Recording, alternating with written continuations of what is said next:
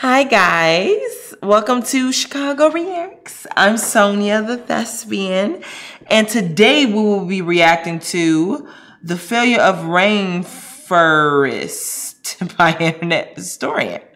Okay, that's an interesting way to say that. So we're gonna see what that's about.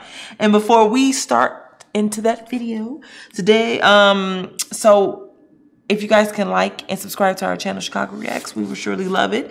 Comment in the comments box below, or put some suggestions down there to what you guys want us to watch, because we really love reacting to these videos. I mean, literally, you guys' suggestions have been awesome. So keep it going.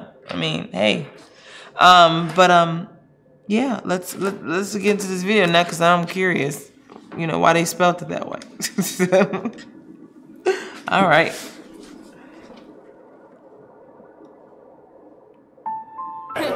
Where are we? We're Rainfurrest. Where are we? We're Rainfurrest. Yep. In September 2015, a group of furries came together with a brilliant idea. Rainfurrest, a convention for and by furries. This is their story. I'm just bringing in all the dirty laundry here, so you guys are lucky, and I'm probably going to ask you to not post that video, mister. Rainfurrest is the reverse of DashCon. Where DashCon was a disaster caused by its organizers, Rainfurrest was a disaster caused by its attendees. I am absolutely sure there is no truth to the rumor that Rainfurrest is under an evil curse. And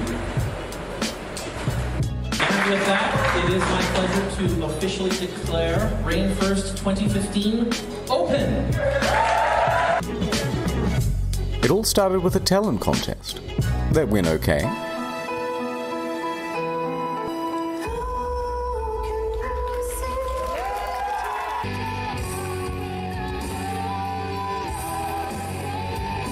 But as the night went on, some started to get absolutely trashed.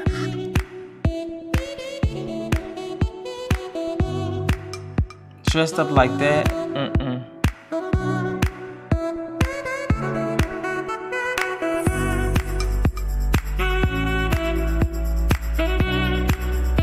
A few hours later, the destruction had begun. Somebody had deliberately loosened the bolt on one of these toilets, so that when the next person flushed, water flooded everywhere, 2.5 inches deep. An emergency plumber was quickly on the scene, but the damage was already done. Water had leaked through the floor and onto the basement servers below. Meanwhile, staff and security are threatening to throw out some of the guests. They had disabled the fire alarm so they could hotbox their room. Oh my. Obviously, there are reasons not to do that. Down at the hot tub, someone took all of these towels and threw them into the spa, but not before rolling up towels and stuffing them directly into the pump, causing thousands of dollars in damage. Why? Why do that? That's stupid. Yeah, y'all not having that. And they stepped it up a notch from DashCon, from going number 1 in the ball pit to going number 2 in the swimming pool. Really? Back at the bathroom, there were rumors that someone had drilled a glory hole into one of the stalls, although this wasn't confirmed. But what was confirmed was a haul of over 2,000 nitrous oxide canisters, just laying around in rooms and hallways. But that was just the start of the drug problem. First, a couple of guys overindulge in mushrooms and need an ambulance. Then a staff member gets arrested for sexual assault. Then someone else is arrested for regular assault. A few others drank too much and needed a second ambulance. And on the other side of the car park, 2 more people are being arrested, one for drug possession and the other for dealing. Drugs was the major problem. Meanwhile, you have these guys roaming the halls. They call it crinkling, after the noise it makes when they walk around. And yes, some of these diapers are full. The other guests weren't too pleased. Later on, they're just throwing food and diapers in the gardens and stairwells. They were behaving like animals? One thing that's important is we do ask that you guys all be really good back to the hotel. You know, the elevator buttons, you really don't have to use your foot. Just thumb. A few hours later. Put your pants on and stop breaking shit! But that wasn't the end of it. There was an incident with diapers being found on people's cars. The hotel was left in ruins. I bet it was. 4 to 6 weeks later. The Hilton submitted a letter listing all of the reasons Rainfurrest would not be allowed at their venue from now on. I bet I The would hotel have been damage like was that more too. than all of the other cons combined that year. But it wasn't just the damages.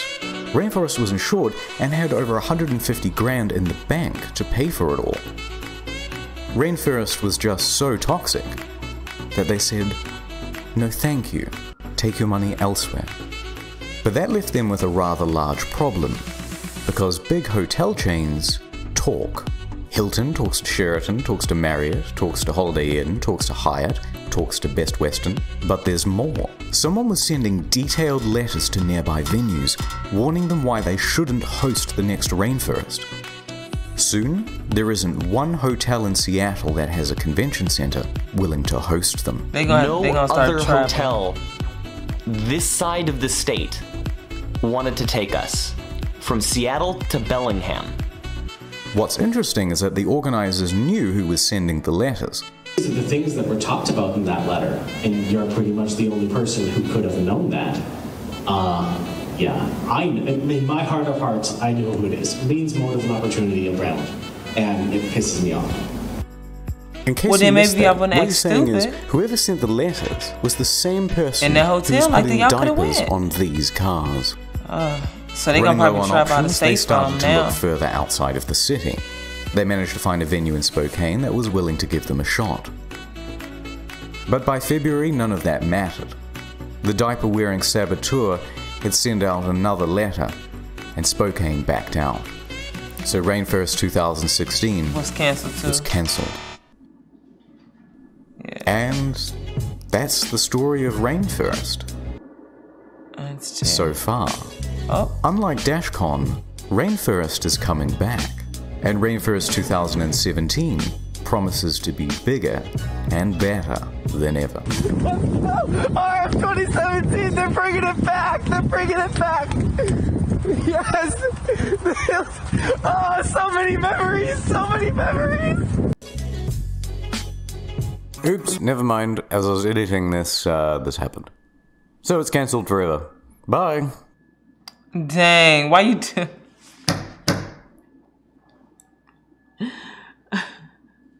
See, as a person who works in the hospitality business, this is a terrible thing because you have like, definitely if you have, you can't come to these hotels and expect like, oh, well, it's going to be fine. No, you can't come to hotels and destroy them because they're right. That stuff do spread. And, you know, and I know like Comic-Con and all these big different things, anime, you know, certain things you will want to do, but you got to make sure you kind of be okay at these conventions and don't destroy stuff or they're not going to have you back. So I'm not going to lie to you. They kind of put that on themselves with that one because you don't act a fool up in the, I know it's a weekend, you're having a good time, but that was doing too much. They was like a frat party with them. And now, but instead it wasn't no frat house. It was the frat hotel for them.